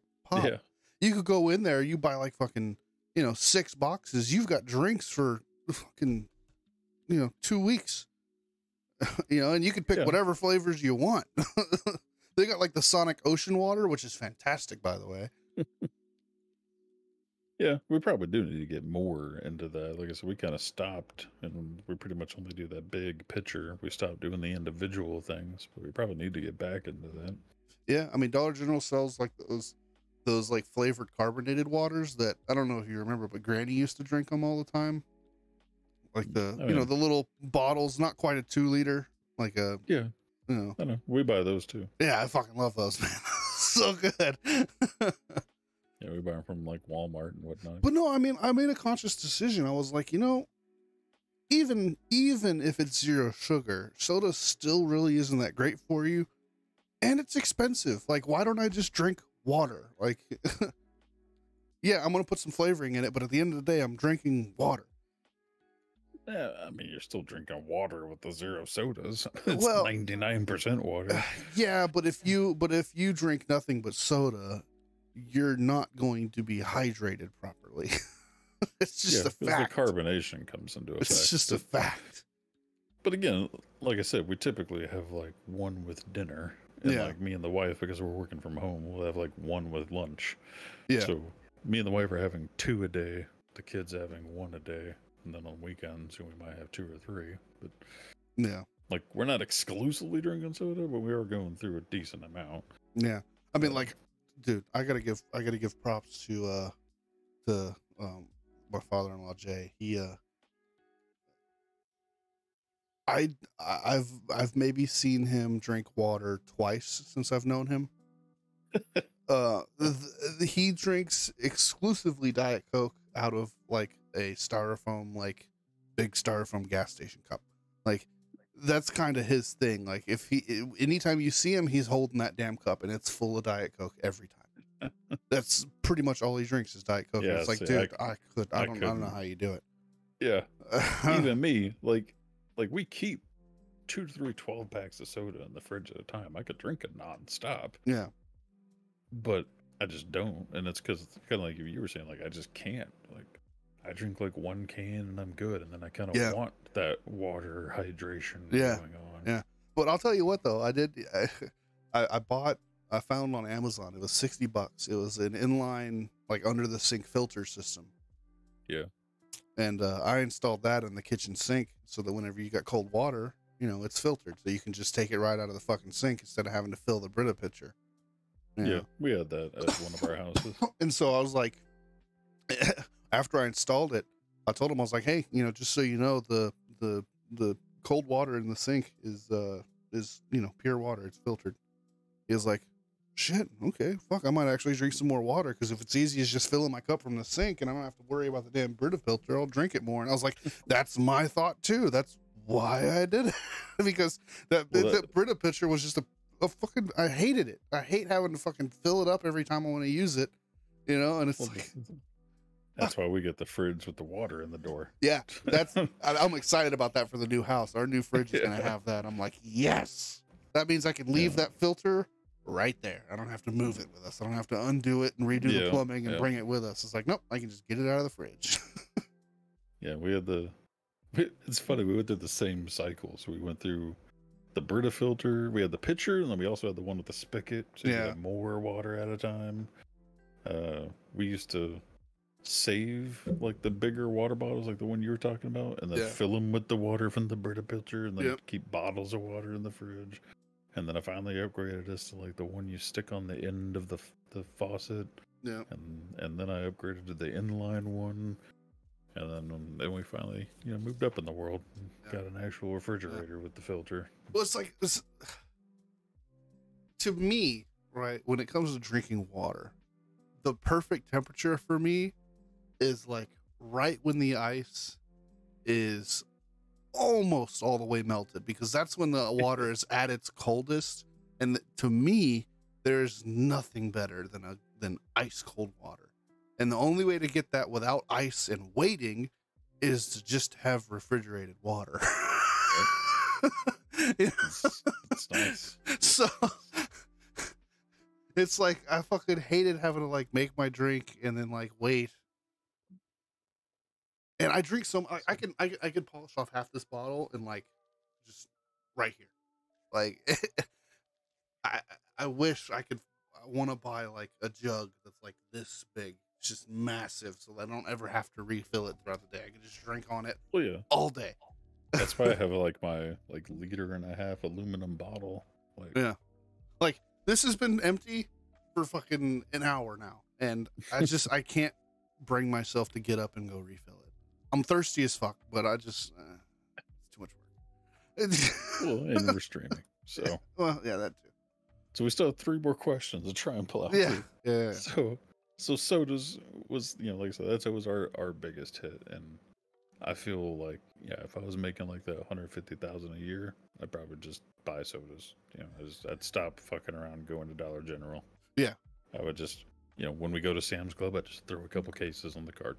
Boom. I'd still make conscious decisions, to like buy them at Sam's Club, but I feel like I'd stop fucking around with Dollar General at that point. I'm already almost at the point, like you were saying, of just stopping soda.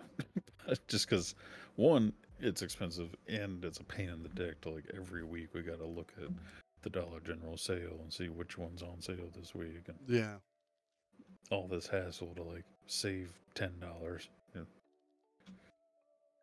The other one, and this one, a lot of people don't really give me shit, but have made comments on, is at what point do you only have newish clothes instead of the same old comfortable worn out ones? Because I have like my go-to rotation of like 5 t-shirts. Yeah. Some of them have, they're faded, or some of them have like, the strings come out on part of it or something. And I don't care. Like, it's comfortable. It's not full of holes or anything. Yeah. But it's obviously worn. The collar's a little stretched out or something, But they're my go-to comfortable shirts. And like, it's not that I can't afford new ones. I just don't want to afford new ones. Yeah. That fine line. Yeah, but again, it's kind of like the desk situation, where it's like, well, it's not broken. Why go buy new ones? Yeah. But again, I feel like if I was making that 150,000, you know, I wouldn't be like upgrading my wardrobe every year. But I feel like at that point, I'd be like, you know what, this shirt's getting a little worn. Let me just order a new one. Yeah. Like, versus now, I wait until that shirt disintegrates in the fucking washer before I buy a new shirt. Yeah. And I don't know, what's your standpoint on that? When it comes to clothing.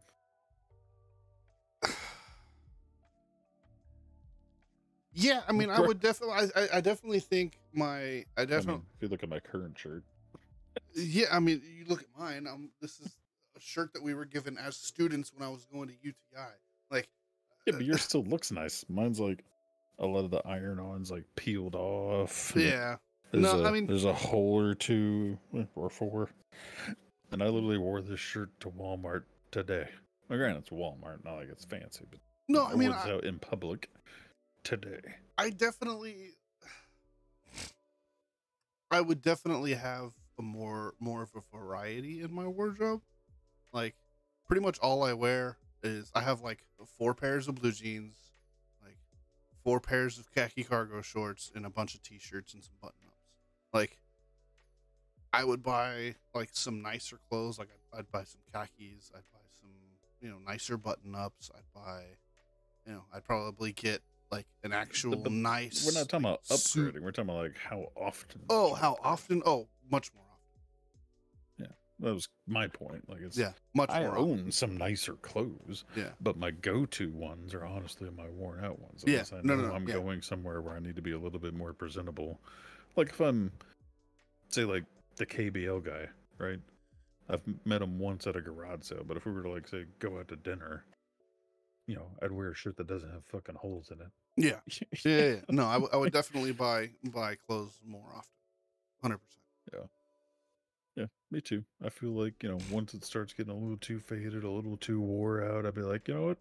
Time to retire this thing. Yeah. Instead of like, oh well, this will just be my lazing around the house shirt. It's like, nope, this is going in the garbage, and I'm getting a new shirt. Like, yeah.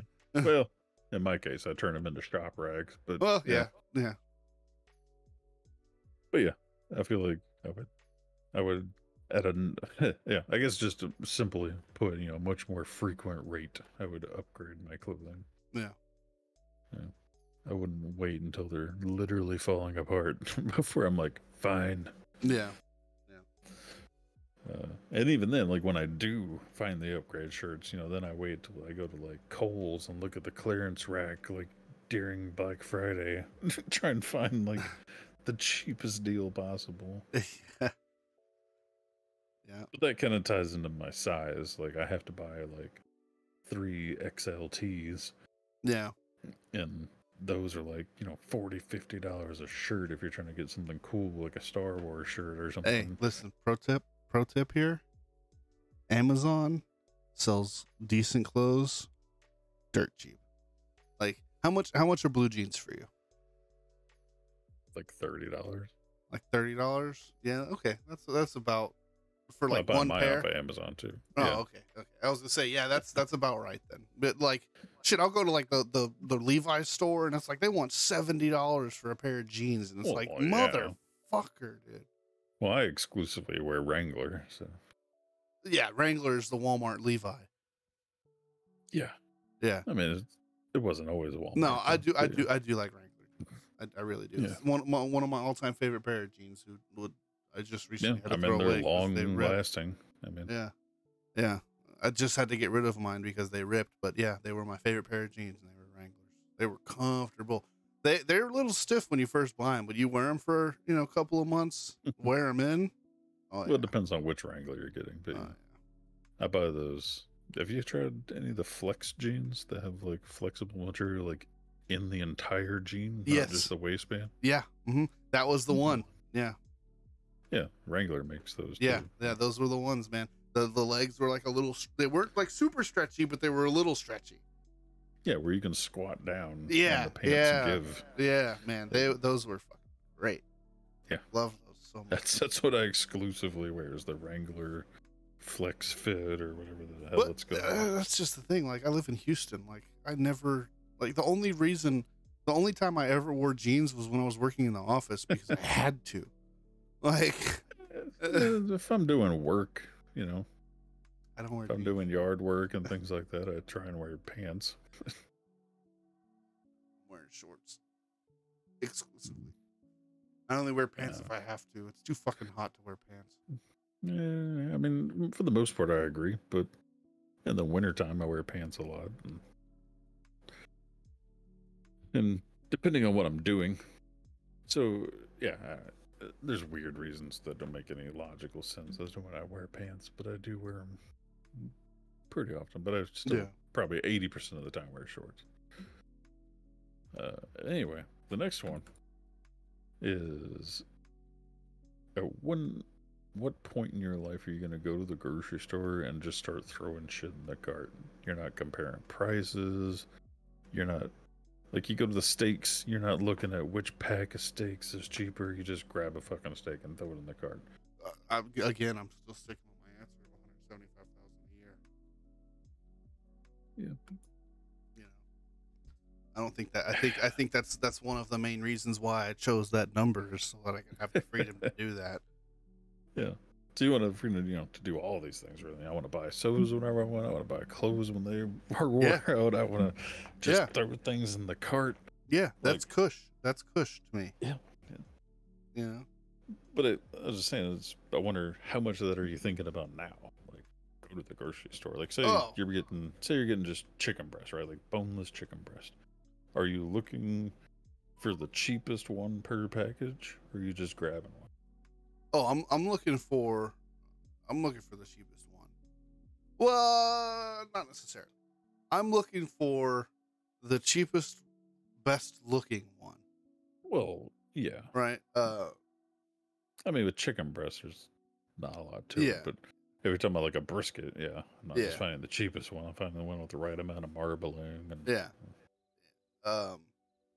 but also, I mean, things like, say, Cheez-Its. Like, I'll typically buy like the Great Value brand of Cheez-Its versus name brand Cheez-Its, and little things like that. Like, we buy the store brand milk instead of Borden milk. We, every little thing. Even today, we went to buy creamer, right? Coffee creamer. Yeah. Just went to the store to buy coffee creamer, and I noticed I normally get the Italian sweet cream made by wherever it is, not International, whatever the other one is. Yeah, Coffee Mate or whatever. Yeah. So we normally buy that one, but I noticed International brand of a different flavor that isn't my go-to flavor was like $1.50 cheaper per container. Mm-hmm. So I literally bought my second best option of flavor because it was $1.50 cheaper per bottle. Right. And it's like little things like that where it's not that I can't afford it. I just always look at every dollar saved as a dollar I can spend somewhere else. Yeah. And I almost, to a certain extent, I can't imagine myself ever not making that decision. And I even question, as I say, $150,000, I'm not going to make those decisions. I'm just going to buy the creamer I want. But I honestly don't know. I don't know if that subconscious part of me is ever going to go away, where I'm like, yeah, I'm making $150,000, but that's $3 more I could save right there to spend on something else. Yeah. It's like, I still don't know. I guess I won't honestly know until I get to that point if I'll ever just buy the creamer I want versus the creamer that's cheaper. Yeah, no, I mean, I'm already kind of making that. It's really situational for me. Like, I'll give you an example.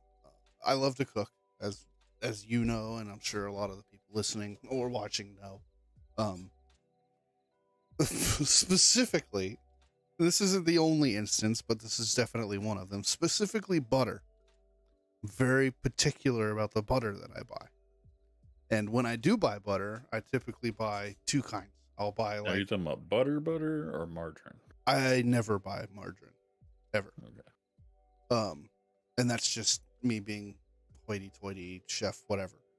I believe that butter is better than margarine. I mean, it is, but it depends on what you're cooking with it. Yeah. I use butter to cook for anything. I use butter to put it on my toast. I don't use margarine for anything. I don't buy margarine. But I'm saying there's certain things that you won't really taste. Like if I'm making stovetop, I'm not going to really notice the difference of whether I use butter or margarine. Sure, right. I can agree with that. But hear me out. When I buy butter, I buy two different kinds. I'll buy like the 4-pack of like the Kroger brand unsalted butter, right? That's on the cheap side. And I'll also buy like a 2 or 4-pack of like Kerrygold, like the premium Irish, butter. And it's like the Kroger brand butter, that's for like that's for the hamburger helper, that's for the fucking the basic shit. The things you're not going to taste it. Right. But when I'm cooking and I'm doing my chef thing, I gotta have that good butter. And I don't mind sacrificing the extra couple of dollars to buy the nice shit. See, we're the same with the butter discussion, but in just two different manners. We buy the like churn style margarine where it's nice and creamy and still semi flavorful. Mm-hmm. And we use that for things like you were saying, like it's just going to be blended in. It's just there as another random ingredient, not as a flavor factor. Yeah. And then we usually buy that like spreadable butter that like Land O'Lakes comes in a little like red top container. Mm-hmm. So we'll buy that for like putting, like you were saying, like put it on toast or rolls or something like that you're going to actually taste it in. Or like we recently got a bread machine, so like we'll buy sticks of actual butter when we're making bread. Yeah, because we want the bread to be as flavorful as possible. No, I mean, but I'm definitely not against margarine. Yeah, I mean, I kind of am. Because you can call bullshit or not, but I almost guarantee you I can tell the difference. Doesn't matter what you put it in, I can tell the difference. I don't know. I don't think you're tasting the difference in stovetop, man. Maybe it's placebo, but I'm convinced. I'm convinced that we're there's gonna a have to difference. add that to our food stream one day whenever we do the weird taste testing. Yeah, we're gonna split a stovetop container into 2 bowls. Speaking of which, I have a confession to make. Did you already eat it? I can't. I got some Marmite and I've already tried it. Wow. I will not share my thoughts on it yet, but I have tried it. I can't believe you couldn't wait already. I couldn't, man. I was excited. Why you bought it already. I was excited about it, man, because I've been wanting to try it for a really, really, really long time, and I just couldn't. Now we're just gonna have to find something new then, because it's supposed to be, first live reactions on the stream. Nah, well, we'll be good. We'll be fine. All right. Well, anyway, let's wrap it up with the final question. So all those previously were for kind of small things, when are you buying full price sodas? When are you upgrading? How often are you upgrading your clothes? And when are you just throwing whatever you want in the cart? Like in your case, when are you only buying the good butter instead of Kroger butter? Things like that. Mm-hmm. The bigger one, and this is the one that I really don't know how much money I would need to make to swallow this price jump, is when it comes to buying a car. Because currently I'm in a $10,000 used SUV. Started off with under 50,000 miles. 3rd row seating, nice quality, nothing wrong with it. Like as mint condition as you can get for a couple-year-old car when we got it for $10,000. Now, granted, I'd love to be in some like $100,000 King Ranch Edition pickup truck. Yeah. But one comes in the initial cost of said truck.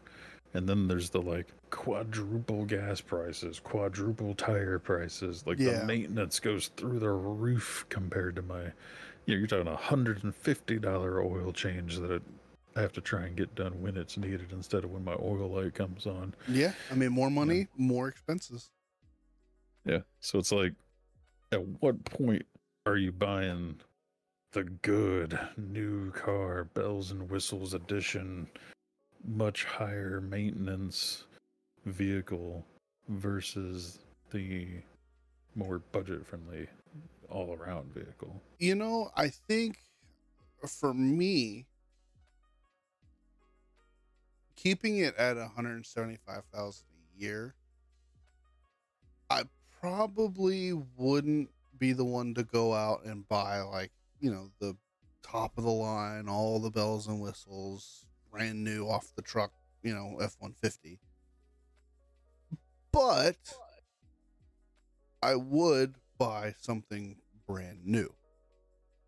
Instead of shopping around for the best deal on a used car, I would go to a dealership and I'd buy something brand new off the lot. It doesn't necessarily have to have all the bells and whistles. Yeah, I might throw a couple of upgrades in it that I might want. But bells and whistles are one thing. Like those are more. I was more looking at the maintenance too. I mean, because you could take a $30,000 car and all the whistles are going to make it 35. Yeah. So, I mean, that's not a big difference. The big difference is when you're, going from like your standard F-150 to the King Ranch Edition extended cab, pre-lifted, $2,000 for a set of tires, fucking truck. Yeah, I mean, no, I don't think I would go that big. If I felt like that was a necessity for me, then yeah, I might have to up my price, my number a little bit. But I don't. But at the same time, I mean, you could also just budget for that too. Yeah, true. I feel like with both of our budgets, 150, 175,000, if we really wanted that big bad truck, oh yeah, we could do it. Yeah. We would just have to make some adjustments elsewhere. Yeah. Yeah, absolutely. We'd have to go back to holding our clothes and buying off-brand butter for a couple of years. Yeah, but at least to me, I don't see as much of a value in that, right? Like I would get more value out of, buying nicer clothes, buying better ingredients, getting what I want at the grocery store, getting my oil changes on time. So no, I don't think I would. I definitely, I don't think I would buy a used car again. I would probably buy a new. Yeah. But I don't think I would go crazy with it. I really don't. I don't need all of that. And that's kind of what I meant. I mean, literally the title of the question was, when do you buy more car than what you need? Oh, yeah. And I think we're both on the same page. We're like, I don't think either of us would buy more car than what we need. No, but, unless I just so happen to have that money. Like I said, if my budget was bumped up to maybe 200,000 a year, then yeah, sure, why not? But again, the whole point of this is, you're supposed to stay modest about it. Right. So, that might be one of those things that I agree with you. Like, I would probably stop buying used cars at that point. I would still ride my car until it's needs to be replaced per se, or it's just really lived its life. Yeah. Like my goal with my current car is to hit 200,000 miles. Yeah. Like, I want to see if I could make it to 200,000 before I need to replace it. I'm at like 110 right now. Yeah. So I think I would still stick with that rule of thumb, trying to make it last 200,000, because that's when you really start seeing problems. Yeah. That's when, like, you need a whole new damn transmission and shit, and you're, just normal wear and tear of rust and salt on the road starts wearing things down nowadays. Yeah. Where I feel like I would still aim to be like every 200,000 miles, get a new car. But I feel like instead of like now, I go and try and find a used one with like 50,000 miles or less. I would just go and get a new one. Yeah. But I feel like I would still look for a decent budget. I'm still not going to go crazy. I'm not going to get a, Lexus SUV. Right. I'm not buying a fucking Mercedes. What's the one that's like the expensive SUV? The G-Wagon. No, it's like the UK brand, I think, right? There's, I know Mercedes sells a G-Wagon that's like fucking $500,000. No, I'm not talking about stupid crazy. I'm talking about the ones that like a lot of people have. Oh, God, I want to say it's a UK brand. Yeah, pretty sure. UK brand SUV that's popular here? What is it called? Land Rover. Okay, yeah. Land Rover. Yeah, pretty those sure are that's nice. UK, isn't it? Those are nice. Yeah, that's UK. Yeah, those are nice. Yeah, like, and they're expensive.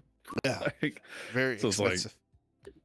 I still don't think I'm gonna go buy a brand new Land Rover off the lot, but I probably buy a nice, brand new Mitsubishi or whatever is within the budget. Yeah.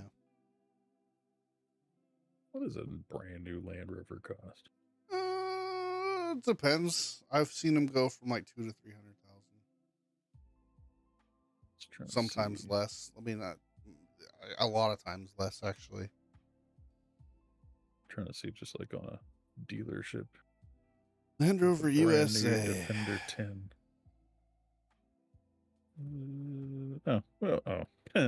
70,000 pounds, which is 70 to... 2014 Raptor. The 2014 Raptor, that was the one where they had the exhaust tuned up and they sounded really nice. Yeah, I do like those Raptors. Let's see, pounds to dollars, 80,000.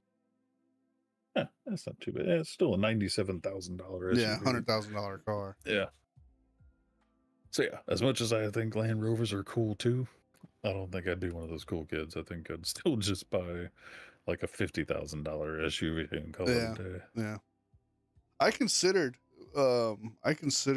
getting rid of the Honda and buying a like an old Ranger. Because I just wanted a truck that bad. And I really do like the Rangers, but I don't know. I was looking at Rangers and to me, it was essential that it had power locks and windows, which those are kind of rare. Because they only produced them with power windows and locks for like a couple of years before they stopped making them altogether. So, one, they were hard to find, and two, I was like, that's a little more money than I wanted to spend on a fucking beat up old Ranger, Yeah, the Tahoes aren't cheap either. They're starting out at 54,000 for a base model. Yeah. And I'll also say I don't think I'd ever buy like a base model car ever again either. Yeah. I mean, I'm already at that point. Yeah.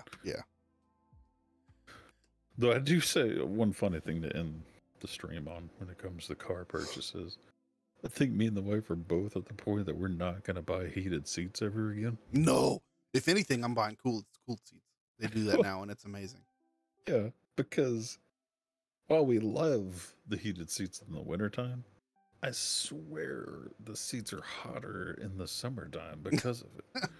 Like, I swear it's like the metal or whatever in there that gets heated up absorbs the sunlight or something and absorbs your body heat. That is, I can tell you 110% that is placebo. 110%. I don't know, man. I can tell you. I swear we are constantly checking to see if we've accidentally switched the switch on. I can tell you because that was one of my specialties that was one of the things that was, part of my job as a mechanic was, taking apart seats and putting on new covers and shit like that. And so I got to see how all of those work. And no, it's not. I promise. Man. Like, it feels just downright hot all the goddamn time. And we've never felt. I can get my other SUV and feel just fine. And my other SUV has really shitty air conditioning, but my back and my ass doesn't feel hot when I'm in the what kind of material are you sitting on? It's cloth on both.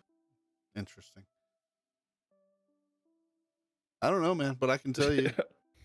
Maybe. I don't know. I still think we're convinced that we're just going to, even if it is placebo, at least it'll give us peace of mind that we're not constantly thinking that the damn switch is turned on. That's fair. Yeah, it's the funny thing. We're so happy. It was our first car to have heated seats. We're like, oh, this is amazing. No, it makes us paranoid. You know what it's really great for though? Keeping your pizza warm. It's great for that. Okay. But anyway, that's gonna do it for our stream tonight. It's gonna do it for episode 23. I hope y'all enjoyed it. Kurt, it's nice to see you chiming in there. Hope your drive was safe. I mean, you guys know the drill at this point, right? Follow us on YouTube, subscribe to our YouTube channel, use your Bezos bucks here, throw us a Prime sub on the Twitch if you're feeling generous. Check us out on our website, join us in Discord, come hang out with us, game with us. I've been playing a lot of Valorant lately. Goat's playing Call of Duty. So if you play either one of those, let us know. We'll definitely And be down Eve. the game. And Eve, yeah. At least I believe. I'm playing a bunch of different games right now. I'm playing Valorant. I'm playing Starfield. I'm playing Lies of P. I'm playing Baldur's Gate. I'm playing there's just a bunch of stuff right now. So yeah, come and join us. Other than that, any closing notes before we end it? The only thing I'd say is I'm not going to make any promises, but I am aiming to make some more first impression gameplay videos on YouTube this weekend. So keep a lookout for those as well. Yeah, keep an eye out. I've been slacking on that. I'm gonna try and put some out. And other than that, yeah, I'm gonna start probably this weekend. I'm gonna start putting together a scene in the streaming software for recording the monthly gaming news episodes. So we'll be getting started on those here pretty soon. So yeah. With that being said, I hope everyone has a great night, and we'll see you tomorrow for a Ghost. Wait, you're right. Dang. Yeah. Yep. Tomorrow for Ghost Stream. Make sure you tune in on Monday for Scriv's wonderful wrestling streams. It's always a great time being in there. And we'll. I was mostly there on Monday. Yeah, I pulled up the stream like half an hour early, and then forgot about it. Yeah. Yeah, I typically am either sitting in Discord with him or watching at my desk. Yeah, make sure you tune in for that, and I hope everyone has a fantastic night. Yep, we'll see you all tomorrow and next week.